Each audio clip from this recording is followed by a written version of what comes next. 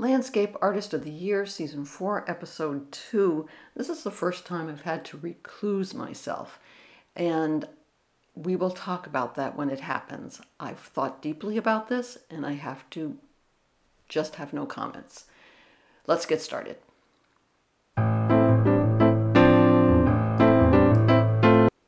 And please consider leaving me a thumbs up and subscribe. This is a really terrific Landscape Artist of the Year episode, as I said. Now, where they are is Viking Bay. And let's get an aerial shot of this. And if you watch documentaries or even dramas on TV, you have to have an aerial shot. The drone shot is now an essential part of all programming. So there we are. So they're going to be on the beach. And there's going to be a pier with some boats. It's started as a sunny day and became a little bit overcast. So and you can see the pods in the foreground. So we have, I believe, 8 of them painting today. And you can see that it's basically a seascape. Now, if they turn to their left a little bit, then they will see the pier and the boats. Now let's look at the paintings that they did in order to be accepted onto the program.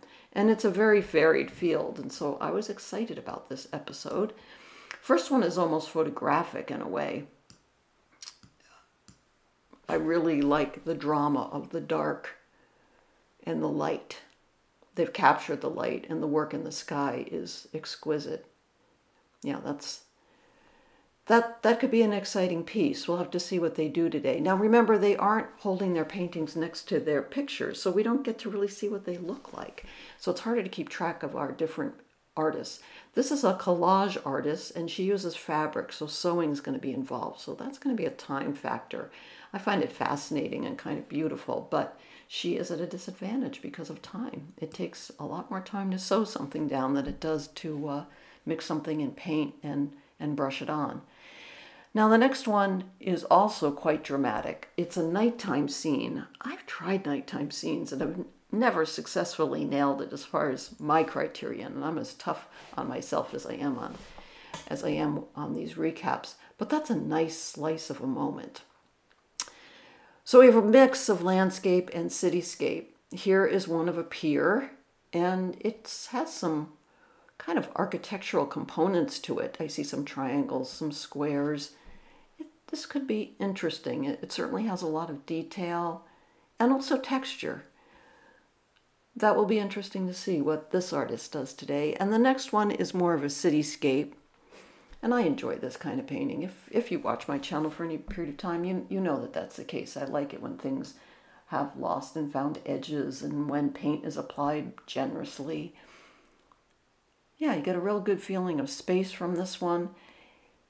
So I'm looking, again, forward to what this person does today. Now the next one and the last one is the one I'm going to recluse myself on. I cannot make a comment about this painting. I cannot make a comment about this painting for various reasons. And when we see what this person does today, I think you might feel the same way I do. Here's our next contestant.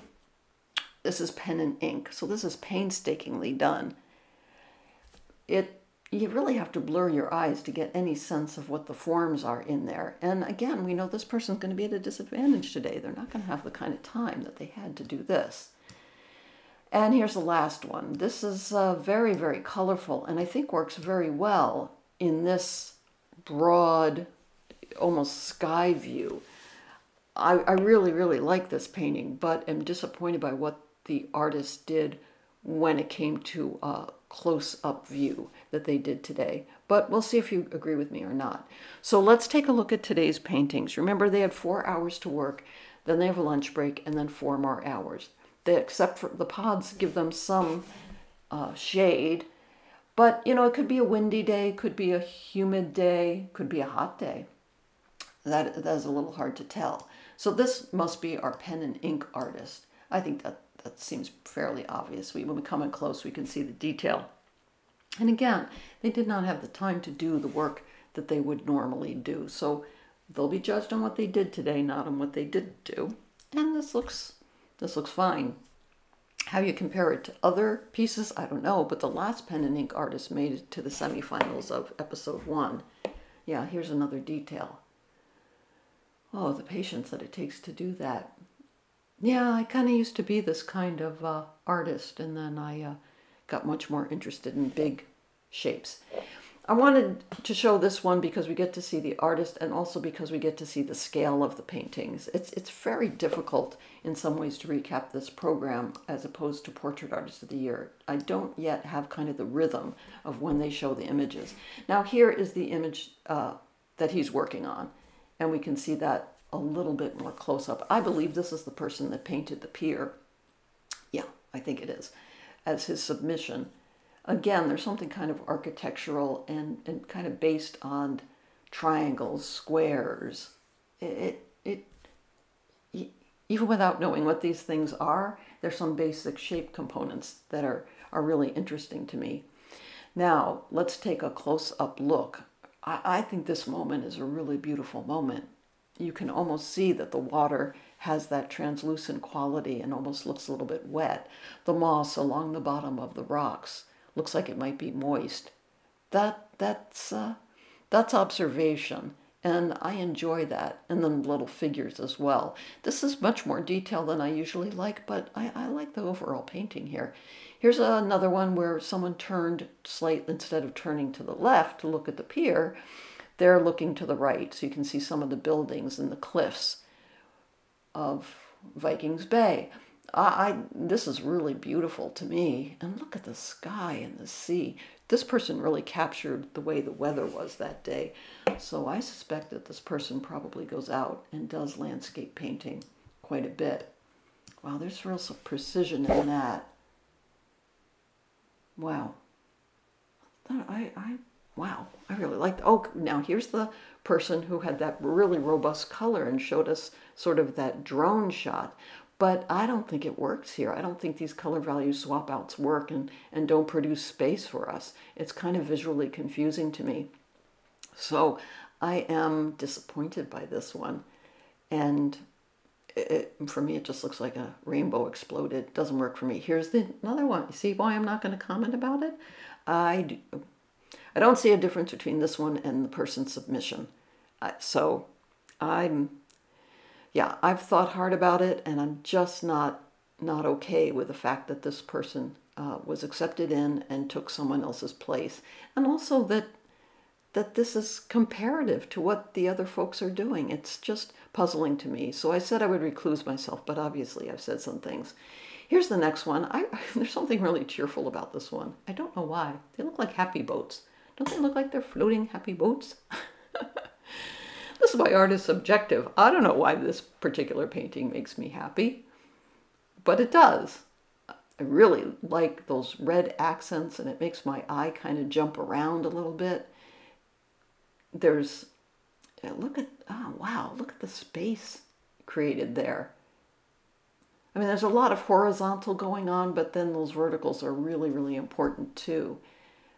I don't know what it is about this painting that I really like. And you know, there is no tube you can open that is a tube of wet. You know, you have to produce mist. You can't buy a tube of mist, a tube of wet, a tube of wind. You know, you can't buy these things. You got to create these effects. And I think this person did. Look at those quiet reflections in the water. Now here's the person who's kind of doing this patchwork work, which it's just amazing to me that somebody can do this. It really is. And in our first episode, the one previous to this, we also had someone who took on sewing in a very different way. I find it kind of fascinating. That's kind of delightful. I do not know how you judge this against painting, however. I just don't. And I know that it's Landscape Artist of the Year, and art is all mediums. It can be, you know, any way that you create something from your head that can be displayed on a wall, or not even displayed on a wall. It's art. So, wow. It's just amazing that her brain works that way. My brain does not work this way. But it's really effective in terms of showing us how color and shape matter and value matters. And the pattern really doesn't. Now, this one is so much like the one we saw previously because they took on the exact same scene. And it has some similarities. I don't think it's as sophisticated as the one that came up earlier, but I enjoy it equally as much. I really hope that this one makes it to the semifinals, but I'm not at all sure that it will. Yeah, wow. Boy, if it was trimmed, that's perfection to me. In terms of design elements and composition, I really like it when things go off the canvas. Look at that. It just gets better when you come in closer. And now we will find out who, remember they're going to pick 3 people to be in the semifinals for today, but only one will go forward to the semifinals of this season. So the judging begins, and all artists are lined up on the beach, which looks really strange after seeing them in the studio when it came to Portrait Artist of the Year. Looks like the sun did manage to come out when it got to be near the end of the day. How exhausting this would be. You got to travel to this place. Bring all your things. Wow. Yeah, really amazing that these folks are able to do it. Here's our first one up. Yeah, I really enjoyed this one very much, and we talked about the reasons why. Yeah, it doesn't disappoint at all. I do like that they included the sand in the front as a diagonal. We've talked about diagonals before in episode 1, how important they are when you have a really horizontal landscape. A diagonal can be a dynamic element and can give you a greater feeling of space. See, this one doesn't have that sand in front, so you just don't get the same feeling of space. But it doesn't matter. But you see how similar they are? The one that we just saw and this one, they are really similar. It's sort of like, you know, vanilla and chocolate. So anyway, that's a bad analogy.